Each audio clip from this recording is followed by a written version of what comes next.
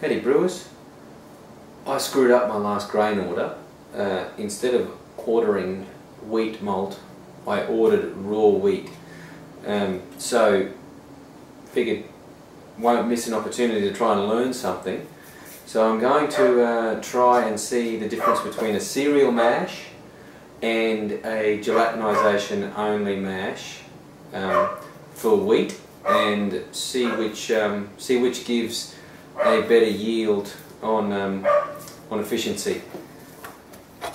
So it's only a trial, but so can you see the mash? The crush, pretty fine, not powder, but I think that'll be enough to gelatinize it anyway. So it'll be 100 grams for each sample,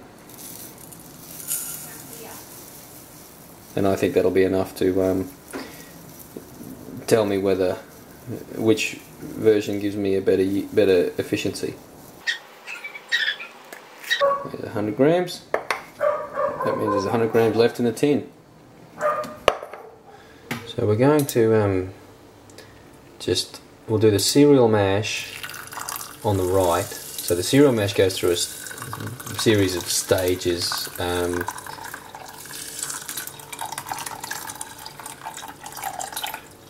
going to let's do 500 mils of water per sample.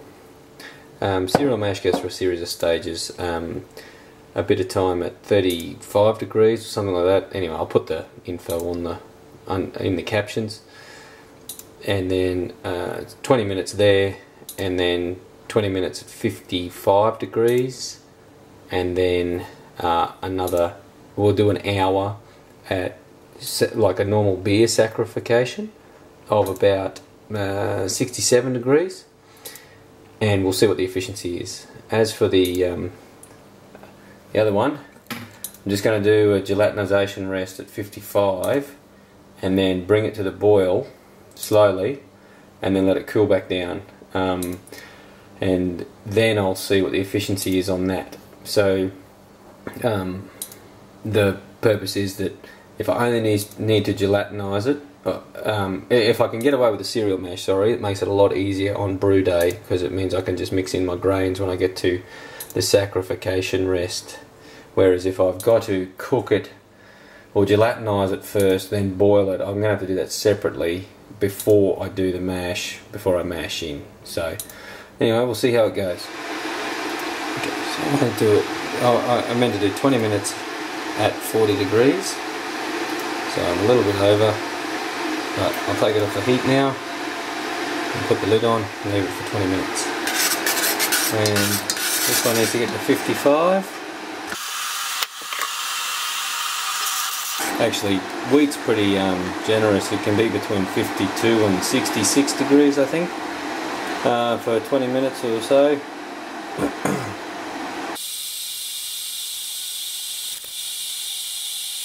I think that's pretty close. I'm just going to turn that right down to as low as this stovetop will go. Keep an eye on the temperature, and I'll leave that for, I'm going to say 30 minutes and see how it turns out, and then I'll bring it to the boil as well, steady boil. So anyway, we'll see how it goes. Okay, so I've done 20 minutes at 40 or so degrees. I'm now bringing it up to gelatinization temp, or the wheat protein rest. The first 40 degrees is a beta glucanase rest, which apparently makes the water less viscous, which is ideal when you're dealing with this type of gummy stuff. So anyway, going to bring it up to 55 now for another 20 minutes, and we'll see how it looks then. As for this one, it's been 20 minutes at 55 or so degrees, and we'll bring it up to the boil after 30 minutes. Okay, we're at gelatinization temp. I'll take it off the heat and put the lid on, and that'll be another 20 minutes. So there's 30 minutes on the gelatinization only wheat at 55 degrees.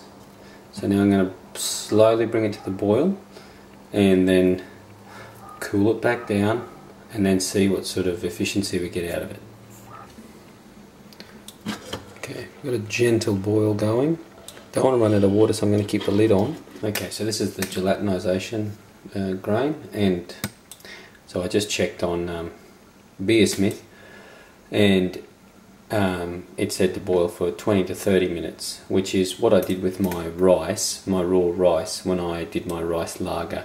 So I'll be boiling it for 20 to 30 minutes and then just seeing how it goes. Okay, the cereal mash has been there for about 25 minutes now at 50 at the gelatinization rest, and so now I'm just going to bump it up to mashing temp 67 and just let that sit for an hour, so we'll see how that goes. Okay, we're at mashing temp.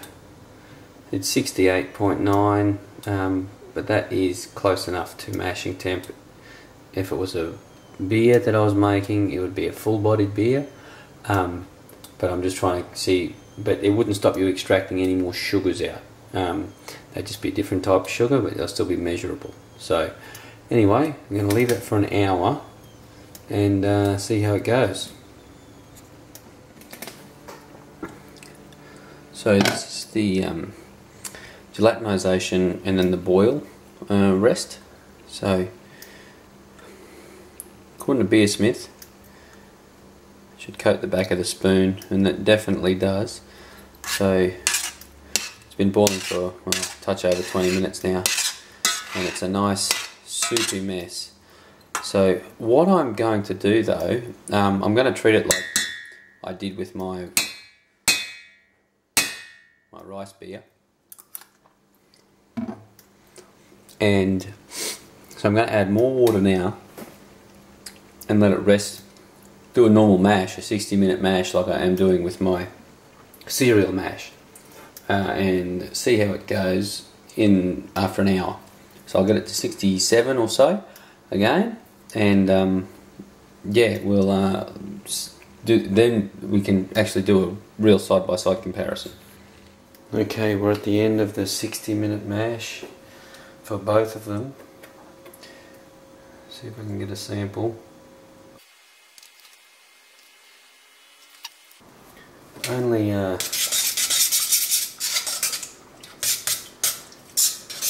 gravity of 10 out of that, but in saying that, I've got no idea of the water content because I added that extra 250 mils of water to it. But if I get a better result with this, I'm just going to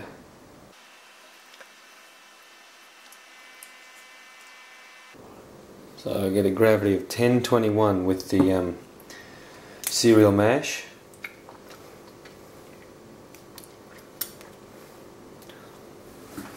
So I might just make it easier on myself to and remember that's with 500 mils of water, so that's not too bad in 100 grams of wheat malt. Now that's 100 grams, and that pot is half full. It's amazing how much water this thing will take, or this wheat will take. So anyway, I am going to do the cereal mash when it comes to with the raw wheat, and it'll take a while, but anyway, we'll work it out when it comes to it. I'll make sure I use rice hulls, because when I use the rice with the Pilsner malt in my lager, the rice malt, the sparge was awful. So I'll make sure I use some rice hulls to make sure I can get a little bit of flow through the grain bed. So anyway, it was a pretty interesting experiment. I'm glad I did it. So yeah, until next time, happy brewing.